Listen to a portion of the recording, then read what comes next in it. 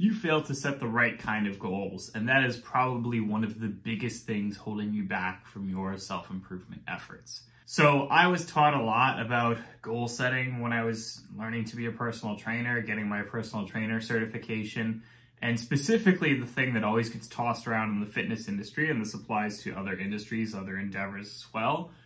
But the thing that I was taught was that you need to set SMART goals. SMART being an acronym, which means specific, measurable, attainable, relevant, and timely.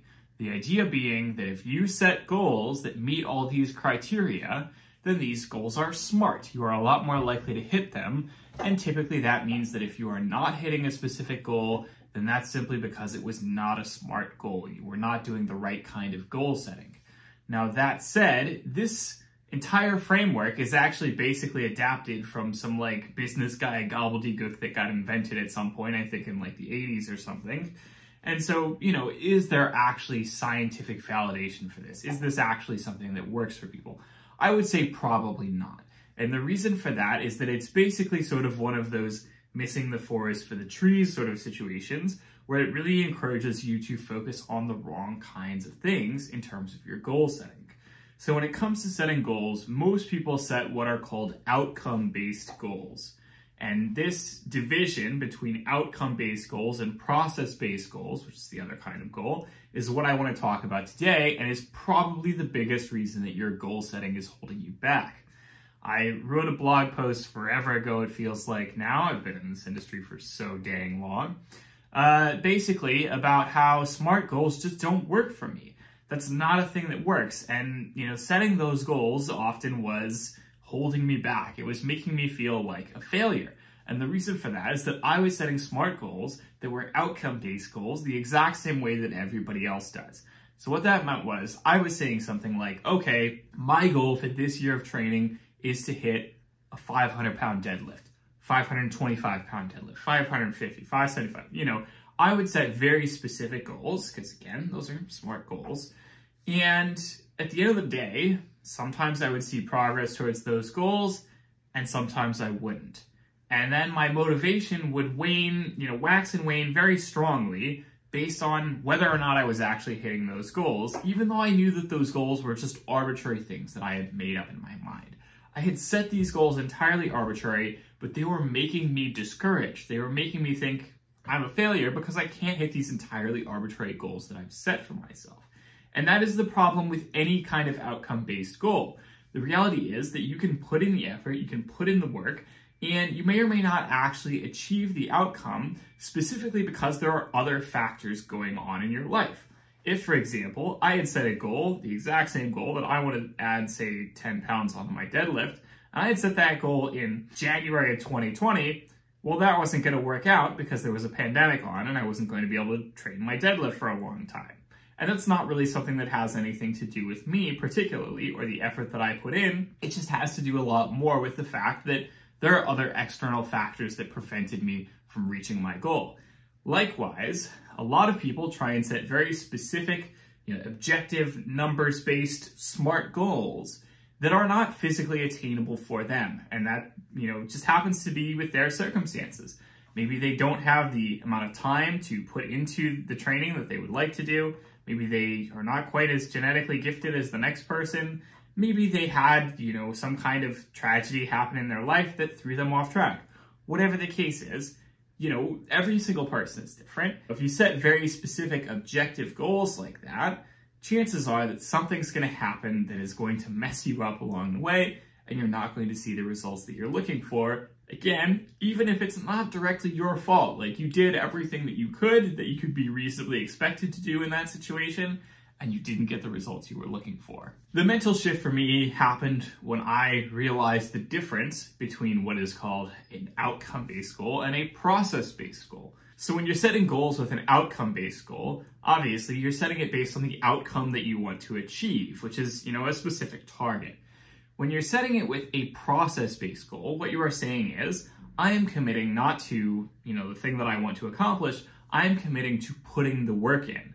And so, for example, if my outcome is, hey, I would like my deadlift to improve, do I specifically care about the exact number? No, probably not a good idea to set an arbitrary number for that, which will then frustrate me if I don't hit it.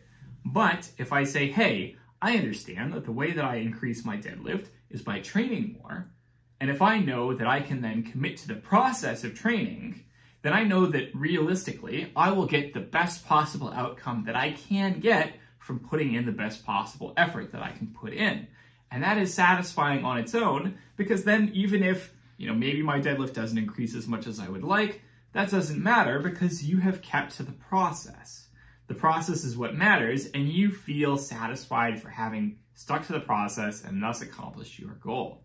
And so that is basically the smart way, actually smart way, not in terms of SMART, the acronym. That is the actual smart way to set goals, is to set goals based on processes that you can commit to rather than outcomes that you can't control. So if you say things like, I commit to training 4 days a week for the next year, that's a process-based goal that you have 100% control over. You're the person who decides how much you train.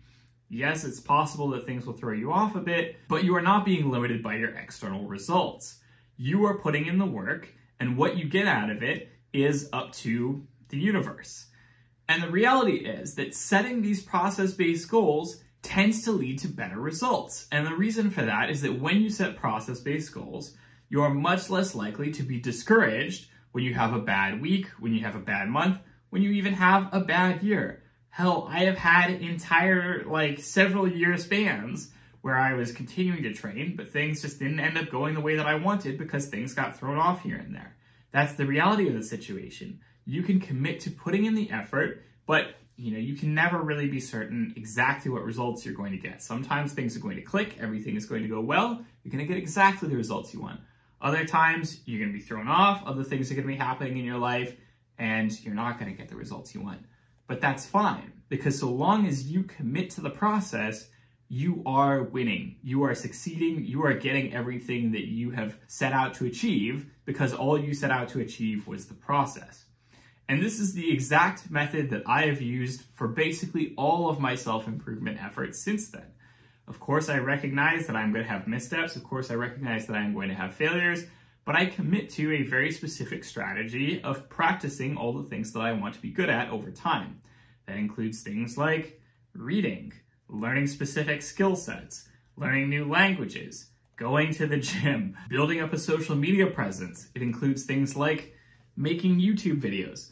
All of that stuff, so long as you keep at it, so long as you keep practicing and committing to the process, and don't let yourself get discouraged by a little failure, a little setback here or there, a little time where you didn't quite see the results you were looking for, the end result is that over time, you get better because you are able to stick to the process, and the process is what matters. The process is, at the end of the day, what gives you the results. If you focus on the things that you can control and you don't worry so much about the things that you can't control, then you are going to have a lot more ability to manage your life effectively, and you are going to get ahead of 99% of people out there. You are going to be much, much better than the average person who tries to practice something really hard for a little while, gets discouraged when they don't quite see the results they were looking for, or don't quite hit the goal that they had set for themselves, and then they end up burning out, moving on, and just skipping the whole thing entirely, and as a result, just losing all of their results. So I hope that this video has been meaningful to you. As always, don't hesitate to like, comment, subscribe, smash that notification bell, tell me what you would like to see in future videos. Go home right now, set yourself a process-based goal for what you want to achieve in the future, and get to it. Have a good week.